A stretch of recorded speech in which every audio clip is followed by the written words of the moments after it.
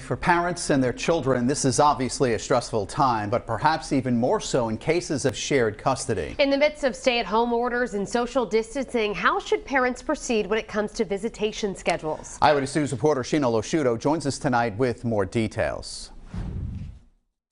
Well, a few parents have reached out to us, not sure what to do. There's a stay-at-home order in place, but they have shared custody of their children.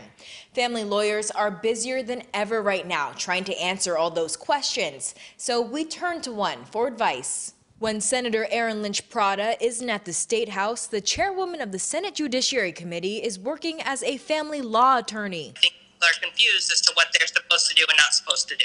As the COVID-19 pandemic continues and people are being ordered to stay at home and limit interactions with each other, she's heard several concerns from people who have shared custody of their kids. So I've been in contact not only with the governor's office, but also, with the chief judge of the family court. And I think that everybody is, in agreement that people who have valid court orders should be following those court orders. That means if there's a set visitation schedule, she says you should still follow it. However, she knows everyone is in a different situation. Perhaps one parent has a high-risk job while the other has a compromised immune system.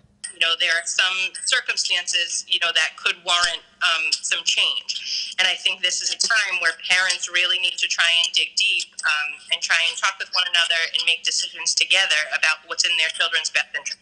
So if parents can't come to an agreement on what they should or should not be doing, the family court still is open for emergencies. Lynch Prada explains that being deprived the right to see a child would be considered an emergency, so a judge could then weigh in. There really should be no issue. For example, if one parent lives in Seekonk and another parent lives in Providence or Pawtucket, let's say. In a perfect world, if everybody's following, the same guidelines and the same rules, there really should be no issue in transporting a child back and forth between parents.